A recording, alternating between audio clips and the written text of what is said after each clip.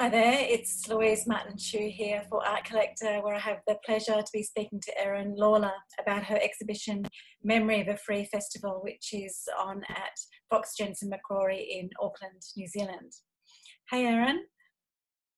Hi, good to be here virtually. Indeed. So Erin Lawlor had her first solo exhibition in New York late last year and is an artist with a pretty incredible international practice, living in London now, again after I believe 26 years in Paris, and she shows extensively also in Europe.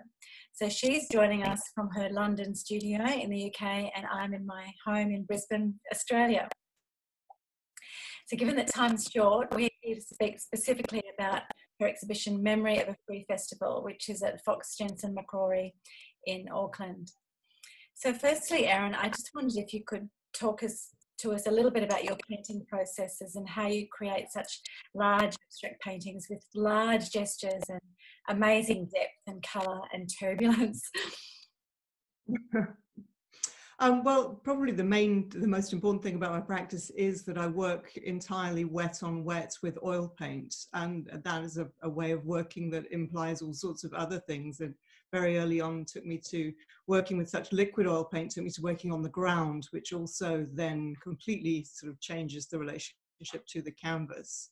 While you're working on an easel, it's more or less a window, whereas shifting to the floor means that the painting itself becomes a sort of terrain that you're grappling with. It implies a much more complete sort of engagement of the body with it's a very immersive way of working. And certainly in recent years, it's not so much the canvases have got larger, the works all have got larger. The size of the canvases is more or less dictated by reach of my body against this very one-ton, grappling with the canvas. But working with diptychs and triptychs and multiple panels, that allows me to enlarge further beyond my own reach and go beyond the one-on-one relationship. And I hope that reproduces to a certain extent a very immersive experience for the spectator. I'm sure they absolutely. It also sort of wet on wet. There's also, there's the question of the gesture. It's almost performative. It's certainly, hugely immersive for me as a way of working. That it also has a sort of a time limit on it as well. Someone once called it sudden death painting, and there is that sense that in the last instance, the last layers, it all has to pretty much come together and be a sort of coherent overall. It all works or doesn't and has to be destroyed and started again. So, wow. Yeah. And what struck me about this exhibition as well is the works have fairly intriguing titles, but also the title of the exhibition. I just wondered if you could talk to us about, is there a memory that is at the heart of this exhibition? I think there are various memories. The title of the exhibition actually came through Andrew's text, but interestingly enough, it's a musical reference. It's an old David Bowie song, and Andrew and I often have found actually we have quite similar tastes in music and a lot of the same references. And it's actually a Bowie song that I have previously referenced in other title-specific works. I think the point is, well, in the case of the song, it's a specific memory. A lot of my works are about memory. Yes, I think there are things that resurface in the works. I hope they do. I hope the works are evocative. In many ways, what I'm about painting as a medium is there is that possibility, that capacity for very strong emotional or evocative communication that at the same time, if not generic, at least open, that it actually has multiple sort of interpretations, and that the viewer is also going to interpret it inevitably through their own experiences and bring their own sort of reading to the table. Painting always has space of projection, sort of par excellence, be it for the painter or the spectator. And I think you to a certain extent have to accept that there's always going to be a level of interpretation or engagement from the spectator that you can't quite control, but that's something to be embraced. It's something I enjoy with painting as opposed to the word, which is specific.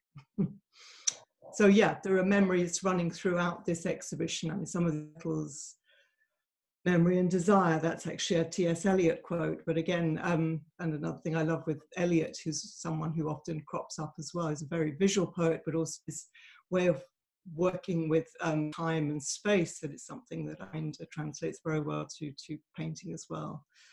And another one I think is the Fearful Country. That's actually from that's a Shakespearean reference. Something Prospero set out on his island. Again, this Prospero's island is also imagined space. It's something that everyone experiences differently. So it's all very deliberately, I hope, evocative but open in terms of the possible narratives. And then that may have confused each other rather than helping. Sorry. There is another particular painting called Mae West, which has sections, you know, with your very large gestures that you make with those brushes, sections like Hansel hair and a shoe and a sense of female presence, while it is still very much an abstract painting. And you've spoken in the past about resisting the narrative in your work. And in the catalogue essay, there's a suggestion of a wrestle between privacy and disclosure. So I wondered, just in this exhibition, are you opening the door a little more to allow us to chase a narrative in the work? I don't know if it's a little more. I mean, I think the work has come and gone, you know, back and forth towards that over the years. The first 10 years I was painting, I was actually painting portraits, which were extremely, you know, much more clearly, the subject was there and was stated in a clearer way. I do think I've always slightly objected to the term sort of abstract, really, in terms of my work, because again, it's very important to me that it be highly evocative. And certainly in recent years with the titles, I've probably been, you know, opening that door more, yes, in terms of allowing the spectator to sort of, I mean, it's wonderful if Mae West seems to, you know, evoke the ideas of hair and all those things. I mean, certainly it felt to me like a feminine sensuous painting. It's one of those ones in which the title sort of imposed itself when I was, you know, confronted with the work at the end. In some ways, that's when you know a painting's finished. It's when it becomes its sort of its own thing and has its own identity and starts almost to talk back at you. So